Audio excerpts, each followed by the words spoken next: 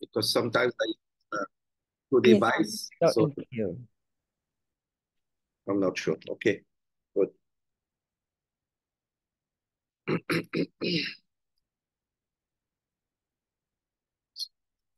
Okay, are we recording? Yes, Sheikh. Yeah. أعوذ بالله السميع العليم من الشيطان الرجيم بسم الله الرحمن الرحيم الحمد لله وصلى الله وسلم على رسول الله وعلى آله وصحبه ومن والاه اللهم لا علم لنا إلا ما علمتنا إنك أنت العليم الحكيم اللهم إنا نعوذ بك من أن نقول زورا أو نغش فجورا أو نكون بك من المغرورين اللهم صل وسلم وبارك على عبدك ونبيك محمد وآله وصحبه ومن استنى بسنته واقتفى أثره إلى يوم الدين. All praises are due to Allah. We have indeed no God but Him. He is the only one worthy of worship. We bear witness that there is no God but Allah, and we bear witness that His most beloved Prophet Muhammad alayhi salatu wasalam is His last and final messenger. May Allah join us with Him in Jannatul Firdaus without any questioning and without any torture, without any pain. Ameen, Ya Rab. Ameen. May Allah be with our sisters and brothers in Palestine. May Allah help us to help them. May Allah keep us aware of their suffering, feeling their pain, making dua for them, boycotting all the companies that support the Israeli regime, the Zionists, the best we can. Ameen, Ya Rab. And may Allah make me and you among those who do jihad with their money, with their time, with their knowledge, with whatever we can until the oppression is over and until Jerusalem is free and back to the hands of Muslims. Amin ya Rab. Amin ya Rab. Please don't forget your sisters and brothers, no matter what. Keep talking about the issue, keep sharing news, information, keep writing to your politicians to do something. Alhamdulillah, Malaysia did something very good, which is to bring some of the injured, but with one condition, to send them back. Send them back, not because we don't want them, because we don't want the Yahudis to fulfill their dream, which is to empty Gaza from its population. So it's like temporary condition, temporary status for those people to get well and then go back very strong, just like the Prophet ﷺ did with Hijrah, temporary Hijrah, not forever. And that's exactly what the enemies of Islam want. Take Palestinians, spread them worldwide. So it's the Palestinians who become Banu Israel. Banu Israel, Allah cursed them and said that you will be all over the world. So it is them who should be all over the world, not the Palestinians. Okay. I wanted to say this little muqaddimah before we continue our subject of love in Islam. So we said Islam is all about love. If anyone asks you, what is Islam? Say true love. And they be shocked. They be shocked to hear this. Then you show them based on what we are learning from this book. That why does Allah create you in the first place? From non-existence to existence. It's just because He loves you. That's one. Number two, why does Allah send you Islam? Why He sent you? Islam is what? Guidance. Why does Allah send you Islam? Islam means prophets, books, ulama, masajid, undang-undang, law, sharia. Why Allah gives you all these beautiful things that organize your life? Because he loves you. He doesn't want you to go astray. Because there is one bad guy who is always after you. His name is Shaitan. Most of you didn't remember him this morning. While you were asleep, he was plotting against you.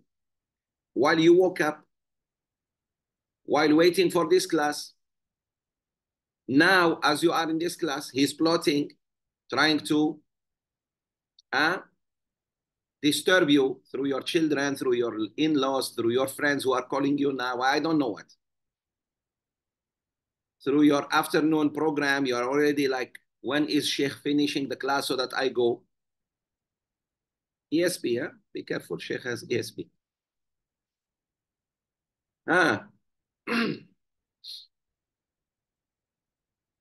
If that was not love, what is love? What is love if it is not that with all the sins you commit, Allah still loves you and gives you respite. He gives you, he doesn't disturb you. And if you repent, he loves you even more.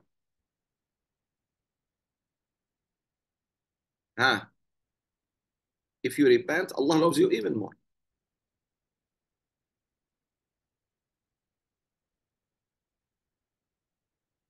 So Islam is all about love. Who is the true Muslim? The one who doesn't harm people with his tongue and his hands. The hadith of last night. The hadith we saw last night. Al-Muslimu man salima al-Muslimuna min lisanihi wa yadihi. What is that? That is love. I don't want to harm you with my tongue. I don't want to harm you with my hand.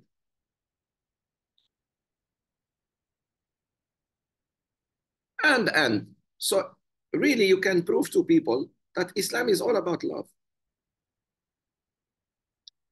You cannot be a Muslim by not loving for your brother and sister in Islam, even when you don't know them. Every Muslim out there is your brother and sister. What you love for yourself.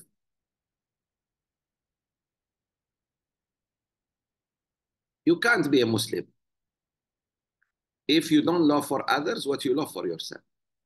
If you love prosperity, good food, good house, good car, you should love the same for people. You should not feel bad when other people have something like you or better than you.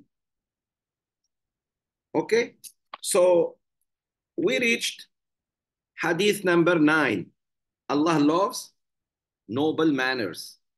And you know, Islam is all about good manners. So let's start from page 96.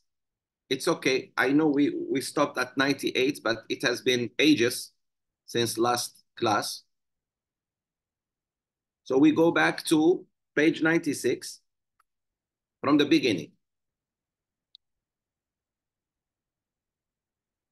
Let me, mashallah, see these 9 great brothers and sisters who are attending the class and don't give up. Okay, we start with my dear brother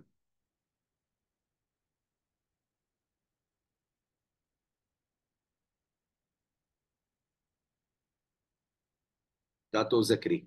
Go ahead, brother Zakri. You are the first reader for us. I read the hadith.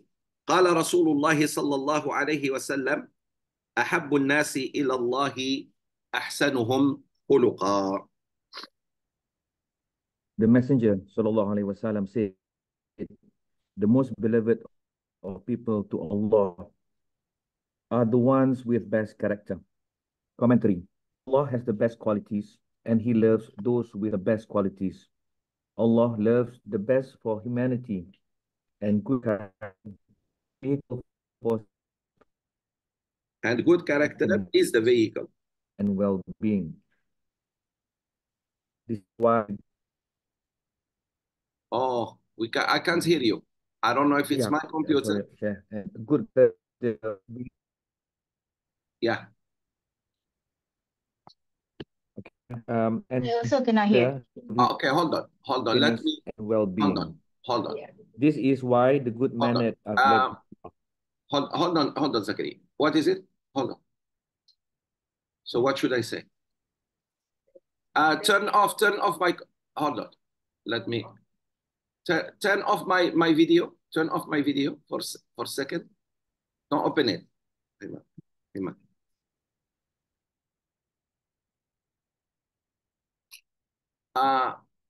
Zachary, turn off my computer, my camera, because you are, turn it off.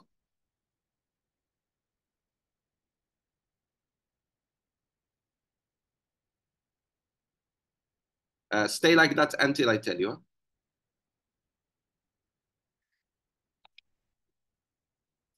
Which setting? It's. Sheikh, can you hear me, Sheikh? I can hear you. Yeah. May I Yeah, proceed, Sheikh? I can hear you. Hold on. Yes.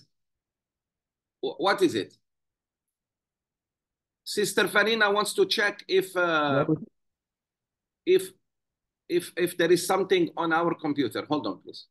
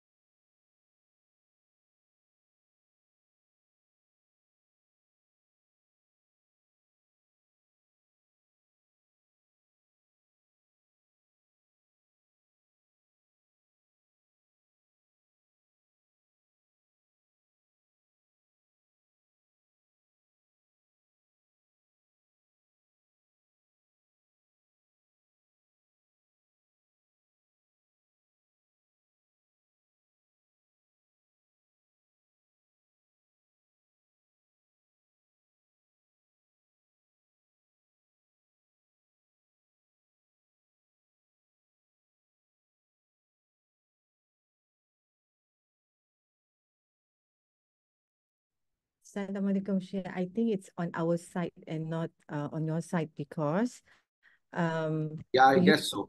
yeah, because even the other Jama'ah can hear us. So Yeah. maybe it's our side. All Okay. right. Shall we proceed now? Yeah. Yeah, Go once ahead. again. Okay, Sheikh, I started back the commentary, Sheikh. Yes. Allah has the best qualities and He loves those with the best qualities. Allah loves the best for humanity, and good character is the vehicle for spreading happiness and well-being. This is why the good-mannered are beloved to Allah. The excellence of good character. We, as an ummah, are going through a deficit of manners. We have strayed in many ways from Allah, and our character reflects it. It would not be possible for us to behave so poorly if we knew Allah well, love Him, and channel this love into practice. What is ironic and deeply sad is that Islam places a high premium on good character. The Prophet ﷺ said, Sallallahu Alaihi Wasallam. I was not sent but to complete honorable manners. Mm. We know that the Prophet ﷺ reformed people's beliefs and practices with aqidah and law, so his message carried more than the call for a noble character. So, what does this hadith mean? We have two possibilities. The first is that it is a hyperbole. There is such emphasis on developing good character in Islam that the Prophet sallallahu Sallam made it as only task. This is a common rhetorical device in the Arabic language, and it was used in other hadith. The second possibility is that good character is much more than social behavior. It encompasses our relationship with Allah, the beliefs we hold, and how these beliefs influence the rest of our life. Aqidah and law are part of this transformative message since they elevate and guide human understanding and practice. Therefore, good character is an umbrella term for all good behavior, including worship and social conduct. In that sense, everything in Islam, including Aqidah and law, is about good character. All this reflects the link between the worship of Allah and social relations. In the minds of many, unfortunately, the two are disconnected. We do not see how worshipping Allah, example, salah, fasting, and zakah, affects our mundane behavior. And so they operate separately. This is why we hear complaints about the religious being deficient in manners, example, rude, harsh, argumentative, and unpunctual. On the other hand, it is unfamiliar to generalize and give the impression that everyone who is religious is flawed in character.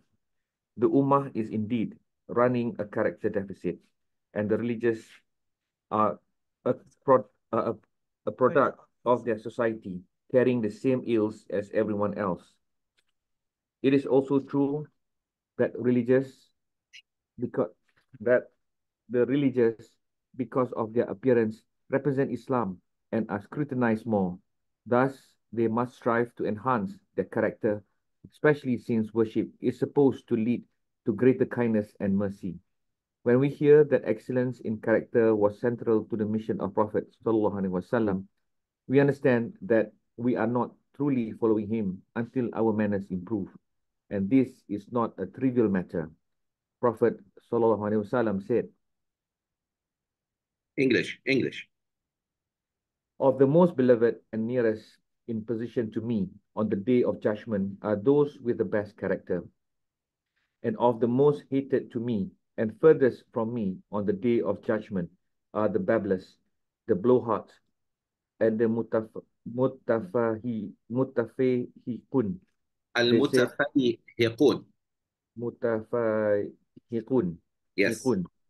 They said, we know the babblers and the blowhards, but who are the mutafahikun? He answered, the arrogant. Very good. Let's beautifully explain this part of the hadith, mashallah, of this chapter.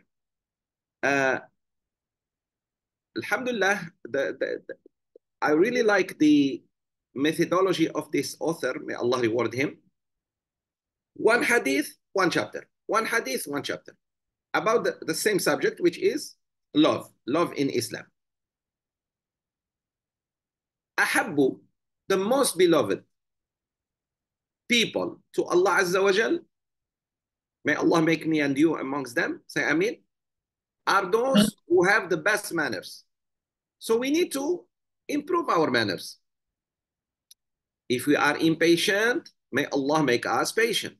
So we work on that character. If we are stingy, let's become generous. If we are lazy, let's become hardworking. If we are, tough, let's become soft and kind. Things like that. But it's not just with people. You see, that's the mistake we do. We think good character and good manners is only with people. Number one, good characters with Allah. We need to have adab, manners with God. I give you an example. Can you reveal all your body in front of people, even if you are crazy? Why are you so mindful of that in front of people, but not when you are alone? When you are alone, who is with you? Allah. So why are you revealing all your body like? So there should be also adab with Allah. When you speak, you speak softly, nicely, even when you are alone. So when you read the Quran of Allah, read it facing the Qibla, sitting properly, carrying the Mus'haf in your hands or on a small table. So adab with Allah. Smelling good. Better, afdal, having wudu. better wearing your teleco, but it's not wajib. But it's just afdal. So when you pray, why are you looking right and left? Adab with Allah is to fix your vision on the sujood place and to be focused and to try to have khushu'. You are with Allah, yet you are counting your money in the bank. So you are in the bank. You are not with Allah. You are praying and you are thinking about your work. So the first adab is adab with Allah. Then comes adab with Rasulullah sallallahu alaihi wasallam. When we hear his name, we cannot just, we say sallallahu alaihi wasallam. We love him, that alhamdulillah, like he's mentioned. Yes, he is mentioned.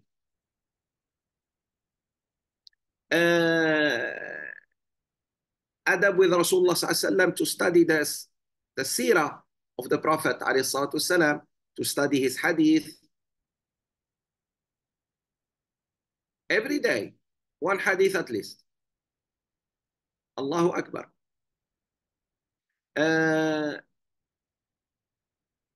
Adab with parents, adab with spouses, adab with children, with neighbors. Then adab with Muslims. Last, adab with non-Muslims. We have so much adab with non-Muslims. When it comes to Muslims, many of us lose it quickly. So there is something wrong with us.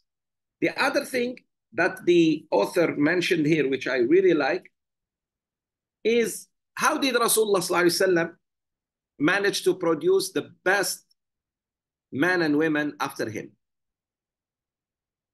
Teaching them aqidah and law, combined with manners. Look at me. Aqidah, teach them the true faith, because that's the foundation. Then the law, undang-undang, halal, haram. But when he did teach them the aqidah and the law, he was always strengthening those teachings with manners. So he was always telling them, for example, there is no point you pray so much, yet you are so vulgar in your language. You are so nasty with your spouse. You pray qiyamul layl and tahajjud and fast Mondays and Thursdays, yet you are like fire with your father or mother or wife or husband. So he was always teaching them to be generous, to be giving, to be forgiving, to be patient, to be grateful, to be kind, tender, merciful, sallallahu alayhi wasallam. And one thing we do, sisters and brothers, we all do this, unfortunately. We think whoever is religious, he or she, is by necessity on good manners. That is a mistake. When you see someone religious, he or she, don't think they have the best ethics. And when you see someone very ethical, don't think he is religious. Why? Look at me. I can see a Christian, a Jew, a Hindu, very ethical. When it comes to ethics, how he deals with people, but na'udhu billah, he's mushrik. He says Allah has a son. He says Buddha is his God. So that being ethical does not make the person necessarily right. And being religious does not make that person necessarily right. Until both are in him. Look at me. True Aqidah, he's a good Muslim, practicing. At the same time, he has good ethics. Why? Because we are the product of our societies.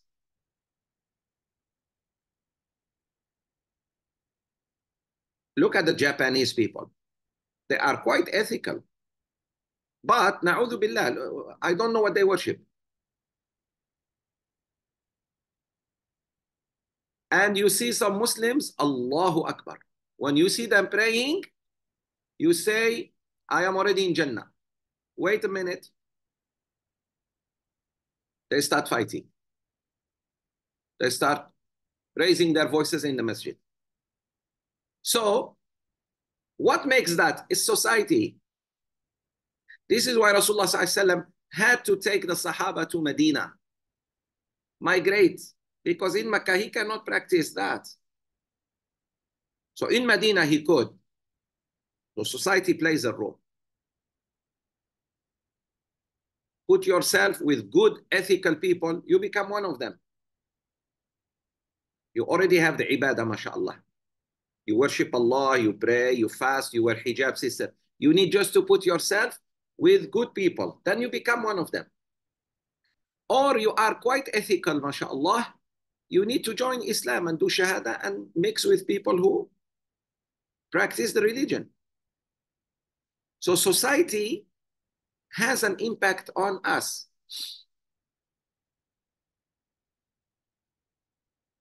Okay? Sometimes you travel in the Muslim world, you find some people very tough, like Afghan Algerians, very tough. Tough doesn't mean bad. It's just they went through war. Society made them like that. They are just, you think they are like, wow, what is this? Malays, mashallah, takbir, or Amlayu, my favorite people, they give you their place. They give you the place. In Mecca and Medina, look for Orang Melayu and Orang Indonesia. You find the place. Society plays a role. Also, you don't have harsh weather. Do you know that? Malaysia doesn't have harsh weather. Do you have -10, -20 degrees? Do you have the heat where you cannot even breathe?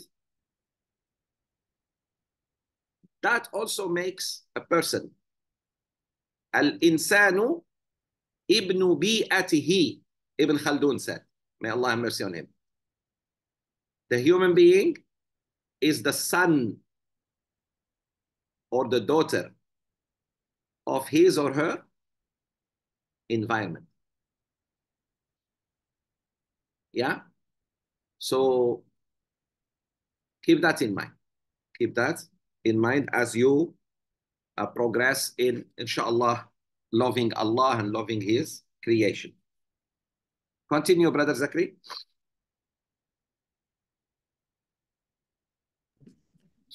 The hadith, sorry. 3 types of people Allah hates the most and the Prophet ﷺ doesn't like them at all. The thartharun, those who speak too much.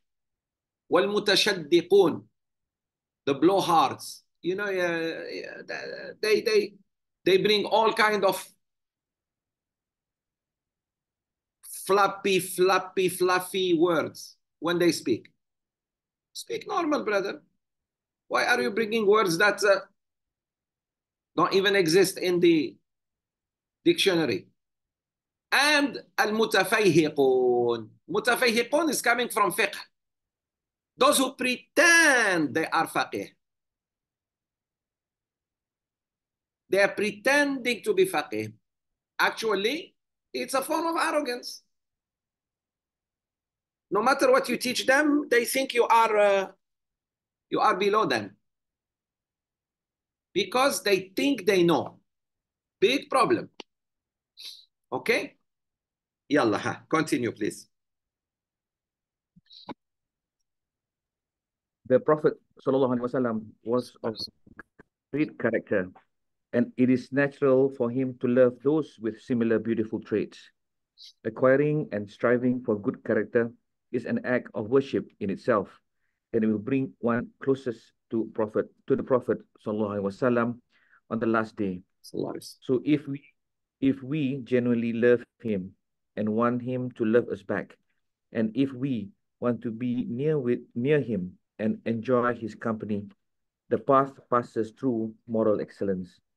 What is frightening about bad character is that it earns one the dislike of Allah and the Prophet Sallallahu Alaihi Wasallam. The three traits in the Hadith are all about excessive, artificial, and arrogant speech. Pride, showing off, and putting others down are the motives. When one speaks and they pretend to know, twist their tongue to seem more eloquent, and exaggerate to elevate themselves, they are committing a sin that Allah and His Prophet detest. If they had paid attention to their worship of Allah, it would have taught them humility, sincerity, and sensitivity not to hurt others. Worshipping Allah heals us and grants us calmer hearts, and this in turn leads to greater generosity. Competition for this world is the main cause of our quarrels. But if our worship lessens our attachment to this world, we will grow to be more courteous and forgiving. Bad character is a sign of internal conflict, deficiency, and corruption. This is why it distances one from Allah and His Messenger. Good character, on the other hand, brings the love of Allah and people. It is in our nature to love those with beautiful character. Ali ibn Abi Talib radiallahu anhu said, "When one's words are kind, loving them becomes a necessity. It is impossible not to love a kind person. The noble of character bring comfort and joy wherever they go. They assist others, suppress evil, and bring hope to desperate hearts. For all the good they bring to the people and the love they spread, Allah elevates them in Jannah." The Prophet Sallallahu Alaihi Wasallam, there is nothing heavier in the scale than good character. Due to it, the one with good character reaches the level of the one with frequent praying and fasting. It is an act of worship that lifts one all the way to the highest levels in Jannah. In fact, it is one of the main reasons people enter heaven and hell. The Prophet Sallallahu Alaihi Wasallam said, the Prophet Sallallahu Alaihi Wasallam was asked about the thing that most admits people to Jannah, to which he replied, the taqwa of Allah and good character. And he was asked about the thing that most admits people to hell, to which he replied, the mouth and the private part. Very good. Very good. Wait. Another reason why we should really work on our manners. Allah loves you. People love you. Ali bin Abi Talib radiallahu anhu said, "Man lanat kalimatuhu, wajabat mahabbatuhu." Whoever words are kind, it becomes incumbent to love him or her. Which is true. When you have a sweet tongue, when you know how to speak, you are kind. Good morning, assalamu alaikum, how are you? You look good, mashallah, alhamdulillah. When these words are your nature,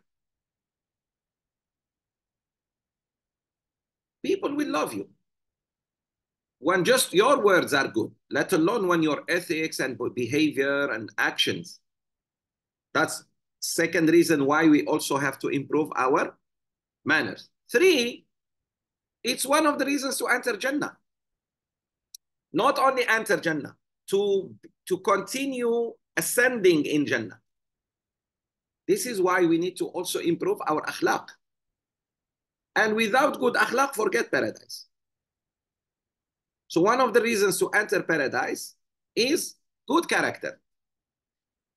Actually, sisters and brothers, is not just enter paradise, because the Prophet ﷺ in an early hadith, if you remember, he said, the nearest amongst you sitting near me are those who have the best character.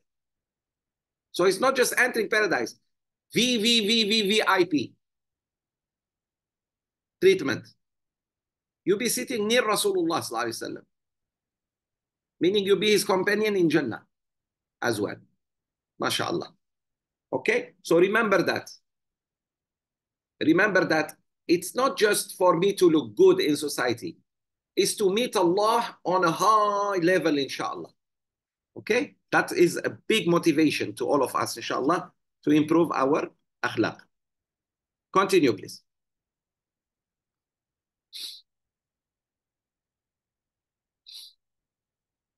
If one relates to Allah with taqwa and to the people with nobility, they will be among the people of Jannah. But if they fail to restrain their mouth and private part, the basis of indecent and obnoxious behavior, they will enter hell. This is why it is crucial to strive to attain the best manners and to ask Allah for it. Al-Darda radiallahu anha said, Abu al-Darda radiallahu anhu spent the night praying and crying and saying, O Allah, you make my physical form beautiful, so make my character beautiful. Until the morning, I said, O Abu al-Darda, your entire dua since the night was about good character. He said, O al-Darda, a Muslim's character would be good until the beauty of their character admits them to Jannah, and their character would be bad until the ugliness of their character admits them to hell. Can you believe that Abu Darda radiallahu anhu, the whole night's dua in his sujood was Allahumma hassin khuluqi kama hassanta khalqi. The dua that actually we should say when? When do we say this dua? Who knows? In front of the mirror. Excellent. If we look at the mirror, whenever you look at the mirror, even the mirror of your car, you should say this dua. Oh Allah, improve my character the way you improved my creation. She said, the whole night I heard you saying this dua. She was like amazed. The whole night, just, oh Allah, improve my character the way you improved my look.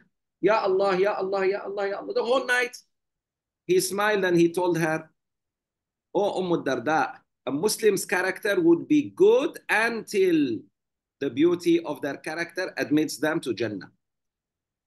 So I was indirectly asking Allah al-Jannah.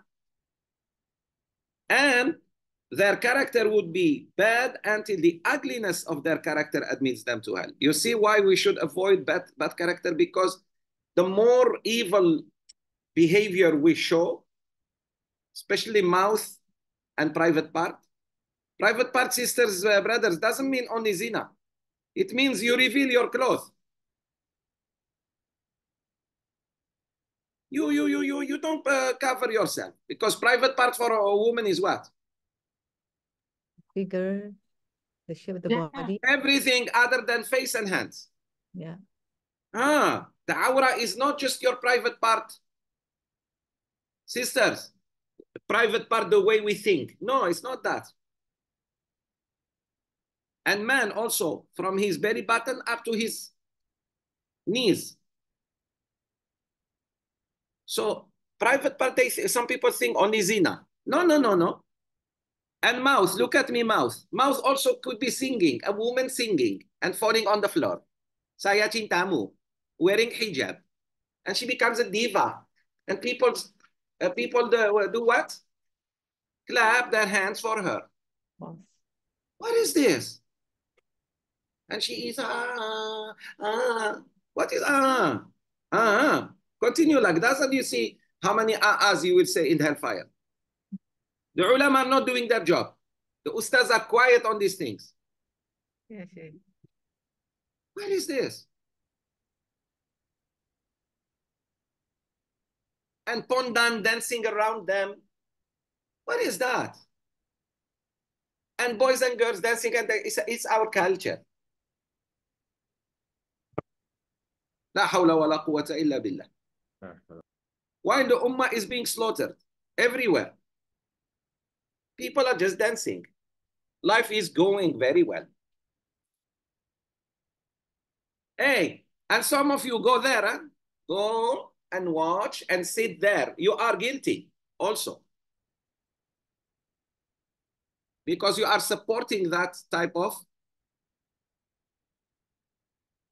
ill manners. Ill manner, the least to say. Bad manners, you are supporting them by going. You should not go there. Yeah, you are hearing me right. Alhamdulillah. Okay. Continue. Continue. When our manners change, our whole life will change. We will be more serene. We will have greater love for people and feel more of their love. And our hearts will feel closer to Allah. And we would be helping to rehabilitate the entire Ummah. Alhamdulillah. Can you help someone to have good character when you yourself have bad character? You cannot. You cannot give something you don't have. So rehabilitate yourself, fix yourself so that you can help others. Very simple. Continue, Brother Zakri, continue. Why does Allah love good character? Allah loves the happiness and well-being of His creation, and good character is the vehicle that spreads them. People, of course, help each other because they need each other. This need fuels the exchange of goods and services, but good manners move us to do more and to do it well. It moves us to give more than what we receive, to give even when we do not receive. It prompts us to fight selfishness, greed, and pride, and to strive to make others happy. When people receive the best, they will give back the best. The benevolence in time will uplift all of society, spreading love and camaraderie. And Allah loves this. Good character is also a reflection of a life spent striving for Allah's sake. We all have to struggle to attain, maintain, and cultivate good traits. We do this despite the resistance of a weak and greedy self against the temptations of this world and whispers of shaitan, and despite the harsh and disappointing daily interactions. Yet, the one who stays steadfast, they do so because of Allah, even if they are alone. Nobility is not about who else is doing it. Many times, it requires resisting the pressure of the majority in society and never compromising your integrity. Good character is about pleasing Allah every single day, and Allah loves those who strive to come closer to Him. Finally, when good character is pursued for Allah's sake, it reflects an appreciation of Allah's name and attributes. Allah is generous, forgiving, merciful, concealer of mistakes, and kind. And He loves to see these qualities among His creation. This is why He commands them and rewards them. When we know this, Allah's qualities will inspire us to adopt them on earth and come closer to Allah through them. If we want to get closer to the merciful and to receive His mercy, we should be merciful. If we wish to get closer to the forgiving and receive His forgiveness, we should be forgiving. If we want to get closer to the generous, the kind, and the provider, and to receive His blessings, we should adopt these qualities and help everyone. When we do, we should remember that Allah does not want any benefit back from His creation for the good that He gave them. Similarly, we should give without expectation of a human reward. Our reward comes only from Allah. These are the manners that propel to the highest levels of Jannah and win us the love of Allah. Very good.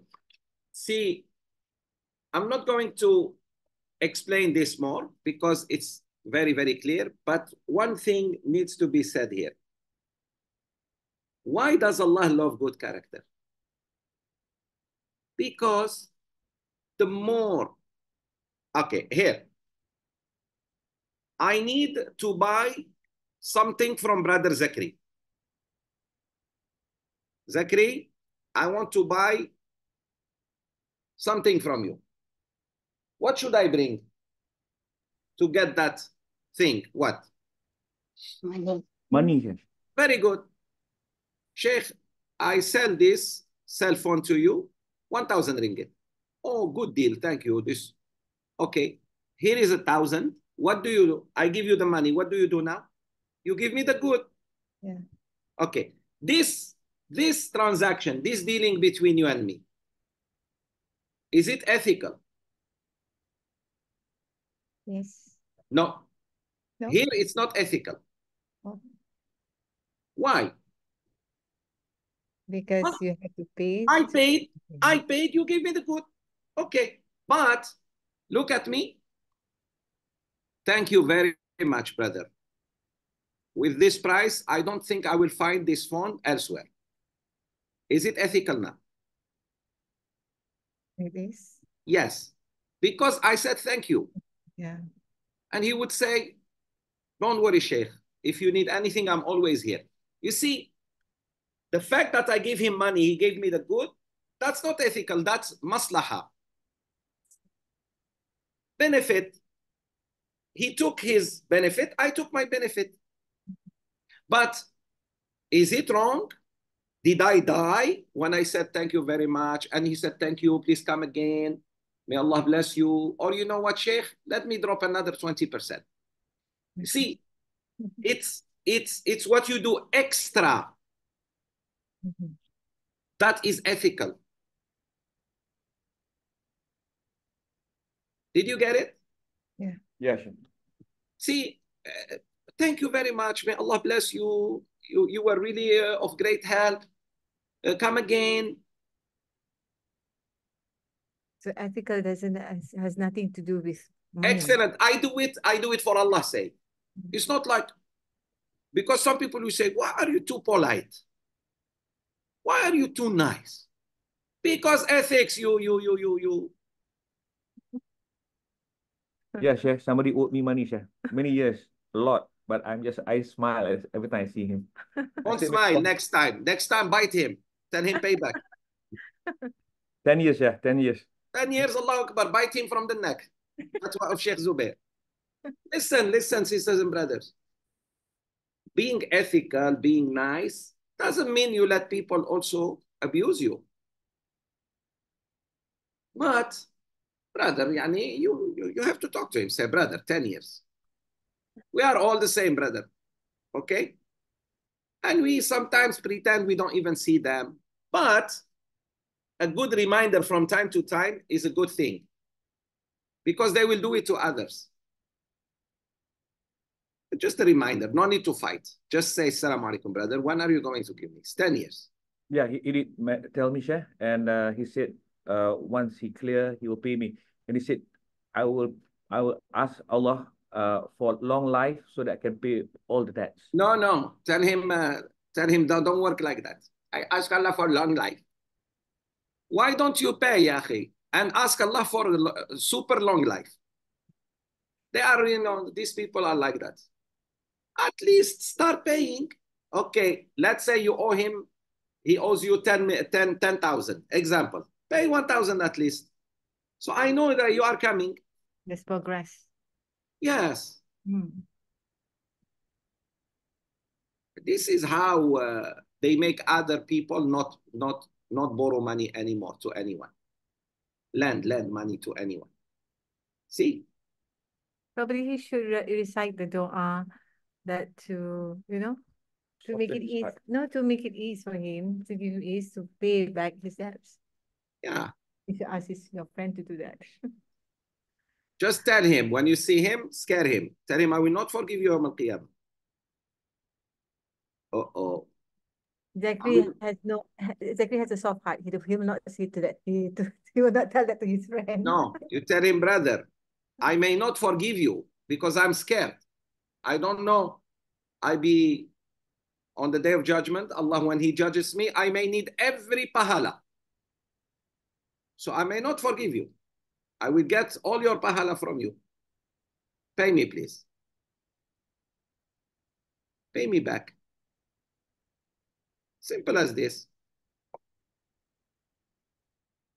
Yeah, no, one of the things I really don't like most in life is people taking advantage of others, borrow money, not return just because the brother is a little bit well off.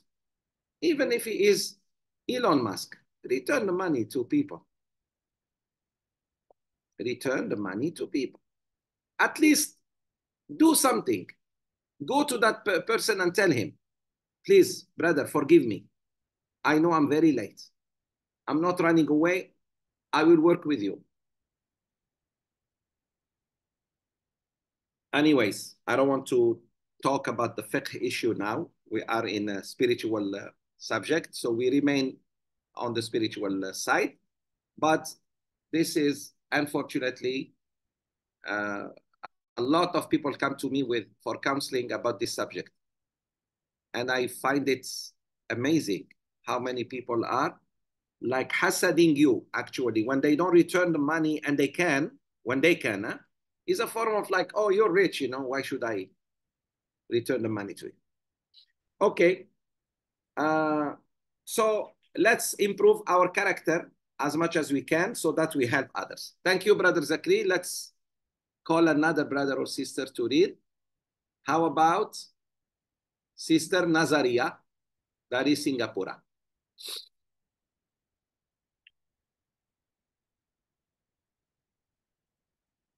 Nazaria, are you there? Yes, I'm here. Yeah, can adopting good character. Right. Adopting good character. Wait, hang on. This is That in front of you, if yes. Okay, naturally, we would want to adorn ourselves with the best qualities to receive Allah's love. Along this path, we will come to know what we possess and what we lack. Some of these qualities will be already in us, innate, and some will need to be acquired. The Messenger sallallahu alaihi wasallam said to Ashash Abd al-Aus, Abdul Qais, Abdul Qais, you have two qualities and that Allah loves.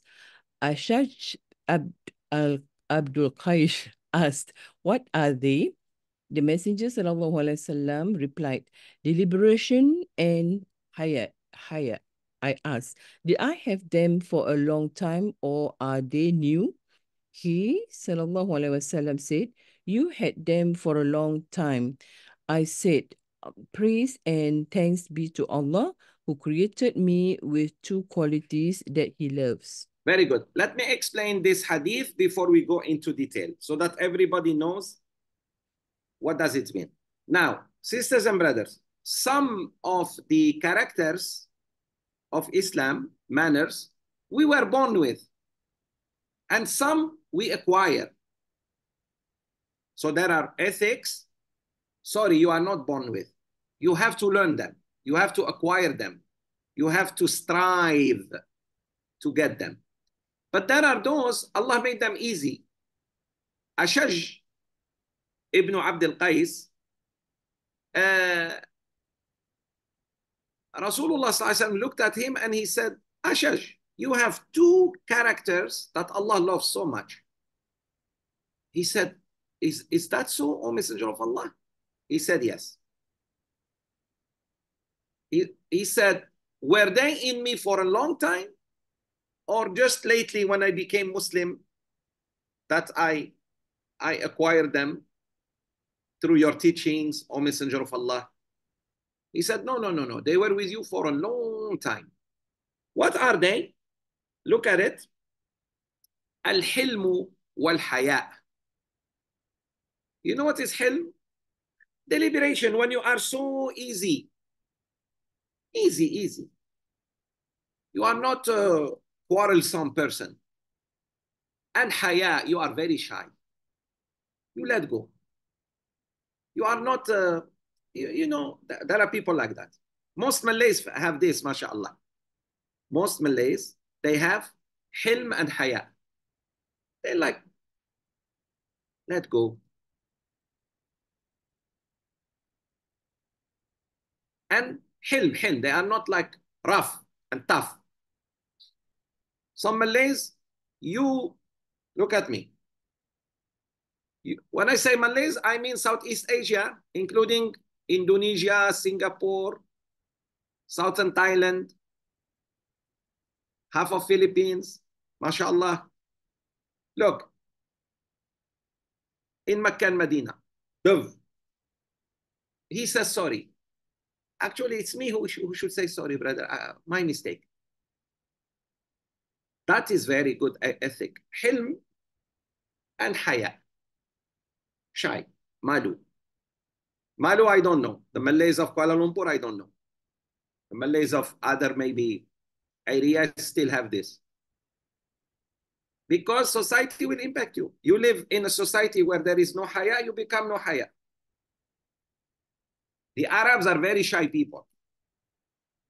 The Arabs, not the ones you are seeing on the building the highest tower in the world. I'm talking about the Arabs of the Arabs, of the kampungs.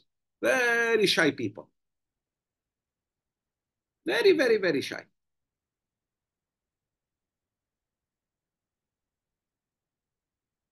Halim, you have the word Halim? Sister Halima, brother Halim? Yes.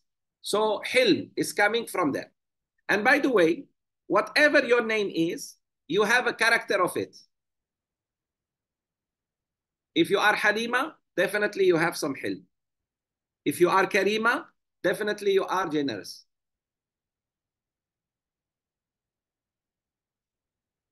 Clear? So choose the good names for your children. Continue, Sister Nazaria. Okay. Each of us has a combination of good innate manners and others that we have adopted. Some are generous by nature, while others have to work on it. Some are patient, while others have anger problems. But even our innate good qualities need to be preserved, or else they will disappear. And no matter what we already have, there is still one that we need to do. We are all on this lifelong path of pursuit and growth.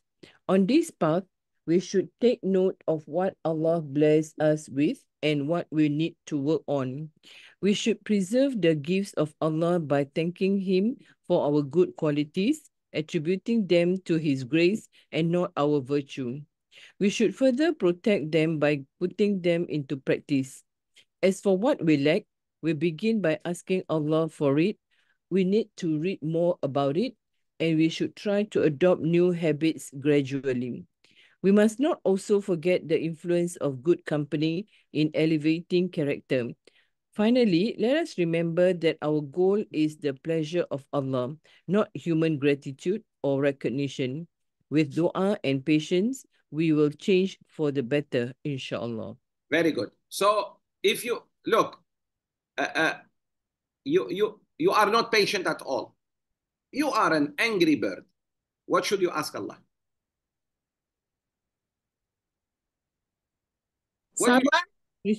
Patience. Yeah, Allah, grant me patience. Because you don't have it. But if you have some patience, what do you ask Allah? Increase me in patience. Improve me. How? Through dua, through learning about it, through practicing. Once Allah start giving you, now you start practice. You are not generous at all. What should you ask? Ya Allah, save me from stinginess. Make me generous. If you are generous, Ya Allah, increase me in generosity. Make me more generous. You got it? So you have to ask Allah for good characters. And then you have to ask Allah, if you already have some good characters, to improve them in you. And then to practice. Ya Rab, make me practice these characteristics and characters and manners that I already have, either by birth. Some of us are born patient. Some of us, no, they learn to be patient. Some of us are just born generous. Some children, look at them, they give their toys, they give their food. Some, no, this is mine. Some, it's not just mine. They leave theirs and they come eat your food.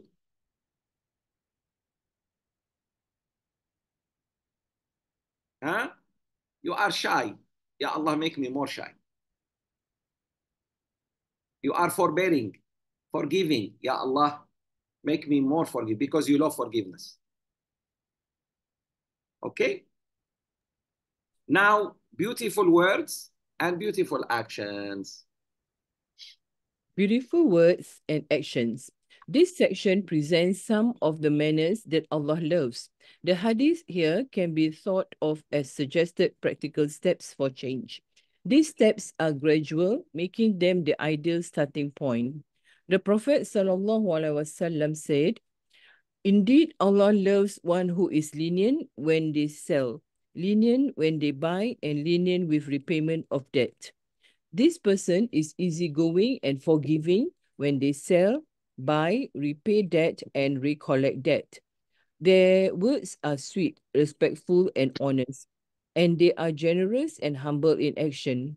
Some on the other hand, cause harm when they intend to purchase. They haggle and lower the price until the seller loses money. They buy with the intent of returning what they bought after using it, or return the merchandise damaged and demand a full refund. Sellers err when they raise their prices, so it harms consumers. When they monopolize the market to inflate prices, and when they sell defective goods, both buyers and sellers stray away from Allah's love when they are rude and disrespectful to each other. The last part of hadith is about debt. If it is due, the debtors should pay it on time if they have the money. If they do not, the creditor should sympathize with their hardship and allow delay in repayment or forgive the debt or some of it if they are rich. The Prophet ﷺ said, "There is jealousy that Allah loves and jealousy that Allah hates, and there is pride that Allah loves and pride that Allah hates. As for the jealousy that Allah loves, it is jealousy at the presence of something forbidden. Or for the jealousy that Allah hates, it is jealous. As for the jealousy that Allah hates, it is jealousy without cause. And as for the pride that Allah loves, it is a man's pride in battle and his pride when giving charity. And as for the pride that Allah hates, it is pride in aggression and boasting." Allah loves that we be jealous when there are grounds for jealousy, when something wrong is taking place. This jealousy stems the prohibited acts that Allah hates and saves families from breaking up, conflict, and much heartache. Jealousy without reason breeds suspicion, hostility, and destroys families, something that Allah hates. Pride in battle is for one to display their strength and talent to frighten and discourage the enemy. Pride in charity is to be happy that Allah enabled them to give and to keep giving with enthusiasm and delight. The pride that Allah hates is one that leads to injustice and aggression when one feels that they are better than others. Very good. Let me explain this hadith because it's really like, wow, what is this? Yeah. Quickly, everyone, listen to me. Sure. Number one, buying and selling. May Allah be pleased with a man who is lenient or a woman who is lenient in buying, lenient in selling, and lenient in returning the debt or asking for his debt. Like Zakri, he just smiles. Don't smile. Be lenient. Just say, when are you going to pay me? This is very lenient, very nice. Brother, it has been 10 years. When, inshallah, you're going to pay me? You are very nice, very not talking to him at all. That means you are, it's not about nice. It's about ineffective. But talking nicely, sending a WhatsApp or a reminder, You are not telling him, pay me now or I kill you.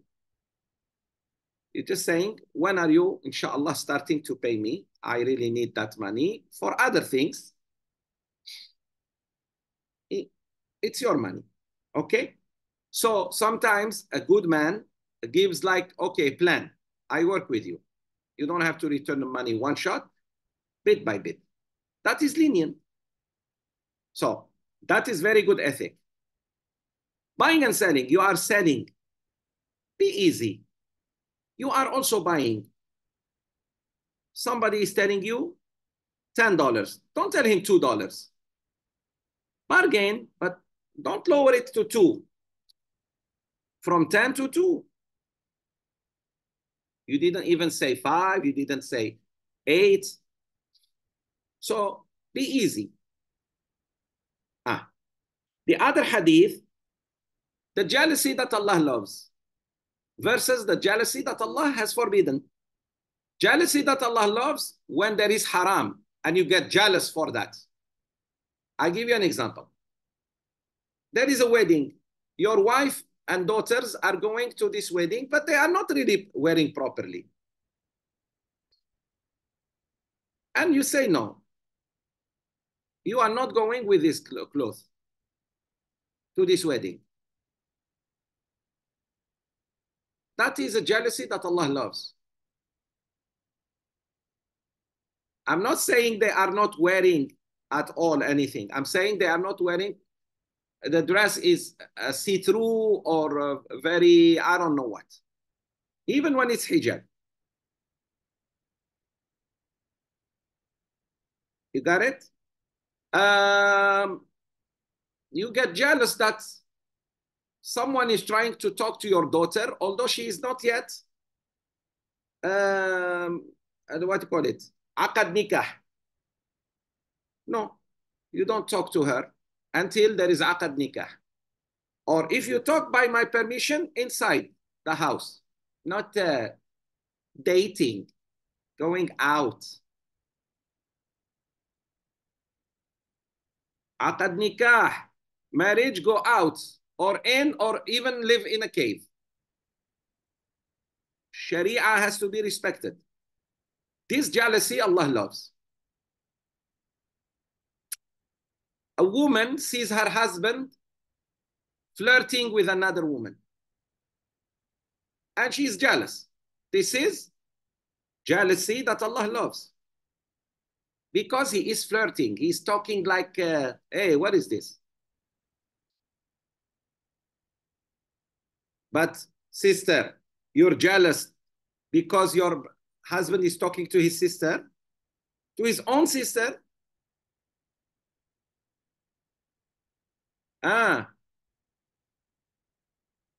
Why is he talking too much to his sister? Why did he go and have lunch with his mom? You're forgetting that his mom and his sister are before you.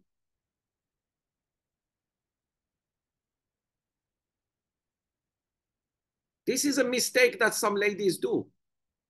When they marry, especially young girls, when they marry, they think the husband belongs to them only. Sister, you young, this man you married is son of another woman. He may have a father. He may have 3, 4, 5 sisters, 2 brothers. He may have friends. You want him just to be under you? You're going to lose everything. If you continue this bad manner, this is bad manner.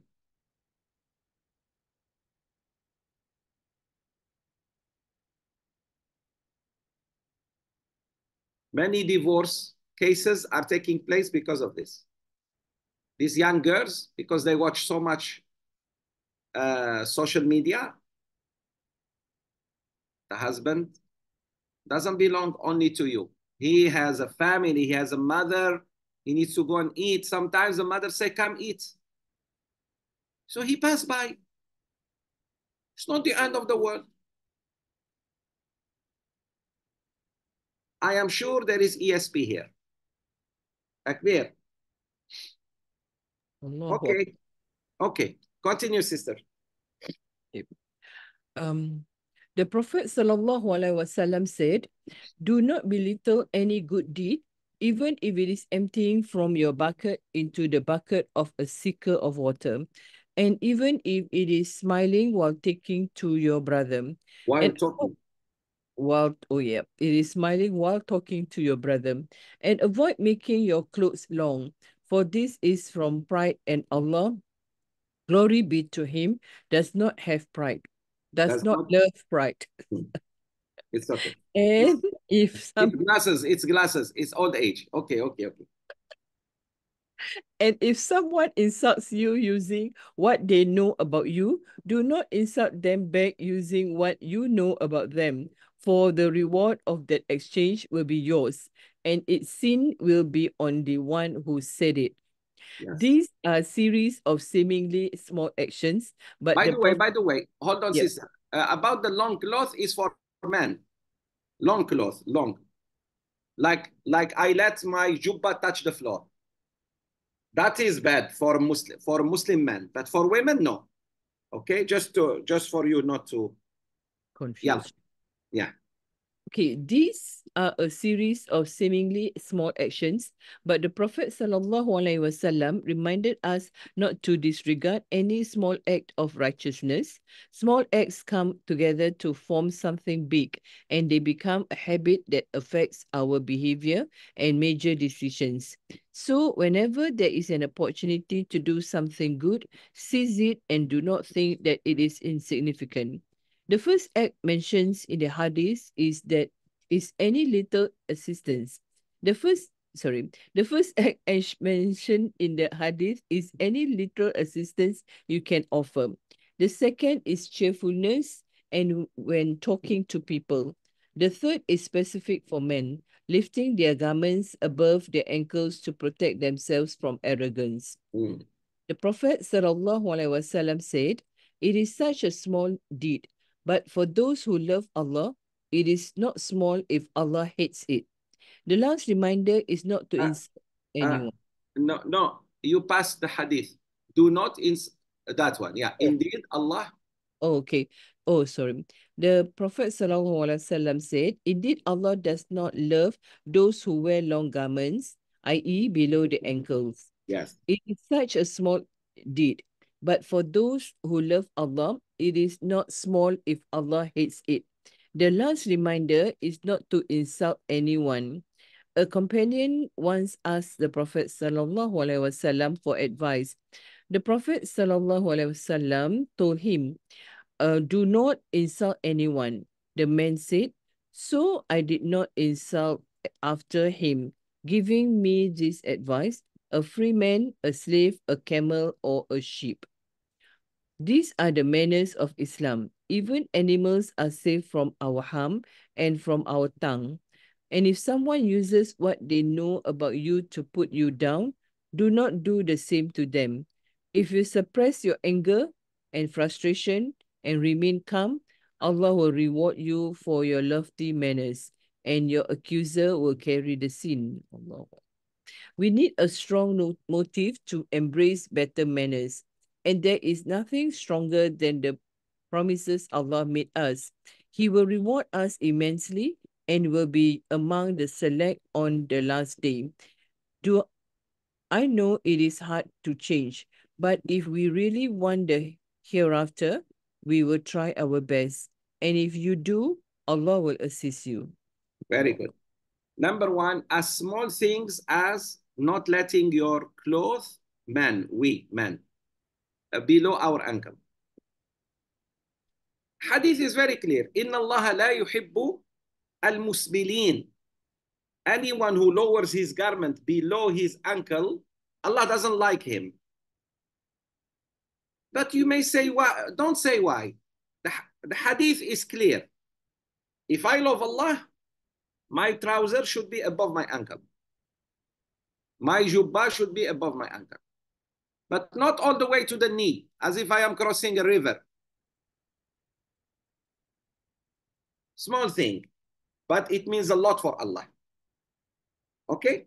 So I do what Allah likes, not what fashion tells me, the fashion of 2024. All right. The other thing that you should never use is insulting people. This man came to the Prophet ﷺ, and the Prophet told him, do not insult anyone. When he asked for advice, O Messenger of Allah, please advise me. He said to him, don't insult anyone. Meaning the man, for sure, Jibreel alayhi salam told the Prophet ﷺ, this man is, has a problem, has a bad ethic, which is he insults. That companion said, I never insulted anyone after that, after Rasulullah ﷺ advised me, not even an animal. And wallahi, I have heard with my own ears people insulting their animals, their donkeys, their horses, their cows, shepherds angry with whatever animals they are looking after. And sometimes they beat the animal so bad, anger.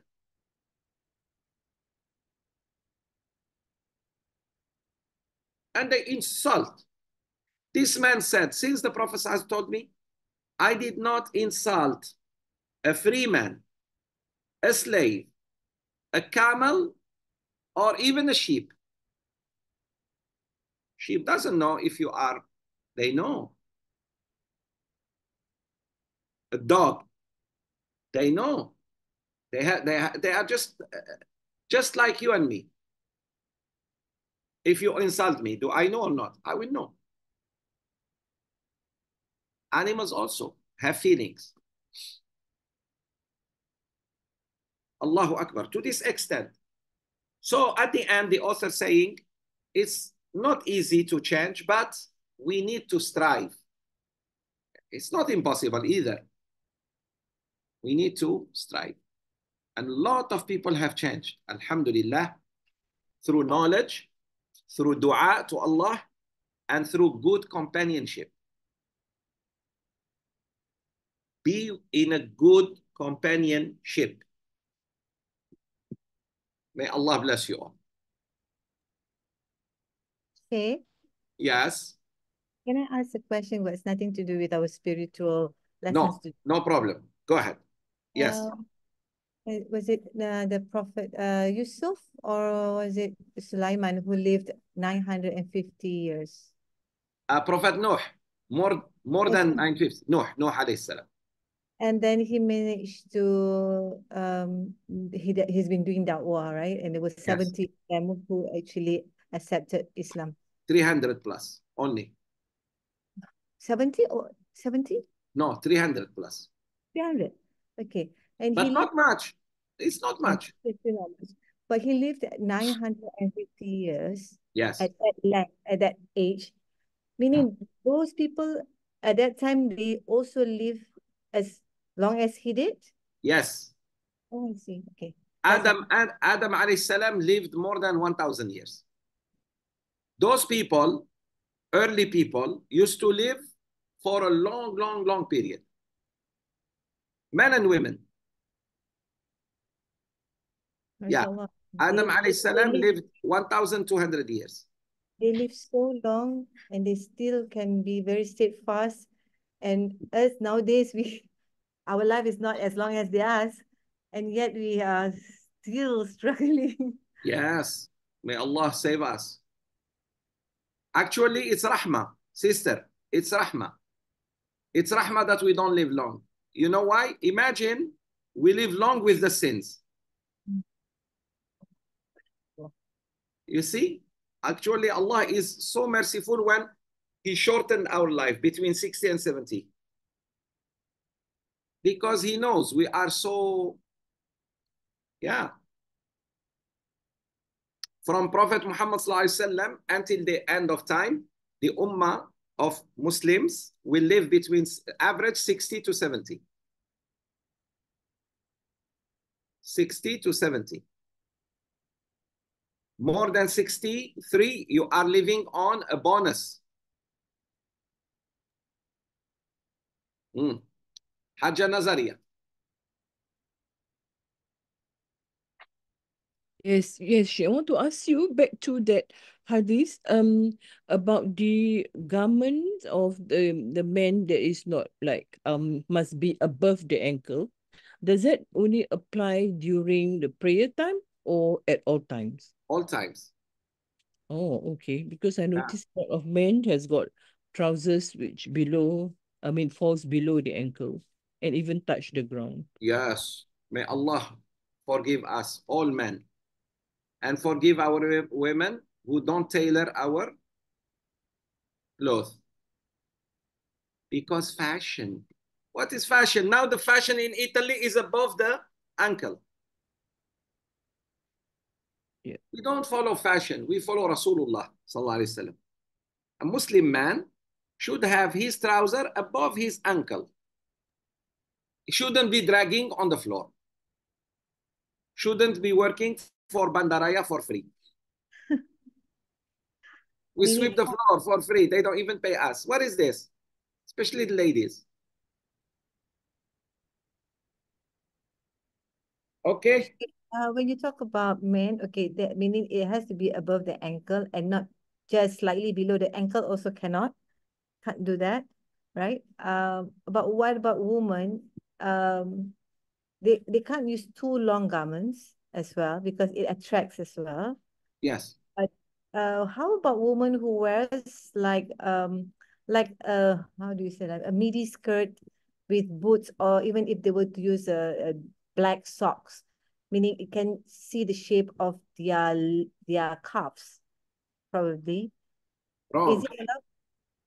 To see the shape of the Let's say if they have a skirt below their knees, okay, and they are wearing boots, is it allowed? or boots, no. High boots, No, but you can wear boots, but on top of the boot, it has to be covered. You cannot see the the shape of the boots. shape of the boots or the shapes of the legs. Right. Okay. Cowboy lady, she needs only the gun. Give her a gun. Boots and gun. And the hat. And we call her Sister Cowgirl. Then I come with a sheriff and shoot her. Takbir. Yeah. No, Islam does not forbid a sister from wearing boots. But sister, why your boots are so like obvious? Boots is for your protection of your legs because it's cold, because I don't know what. Boots in Malaysia, I hope I won't see that. Boots in Malaysia, inna lillah wa inna ilayhi raji'un. Boots in a very cold place and covered, meaning the boots are not obvious.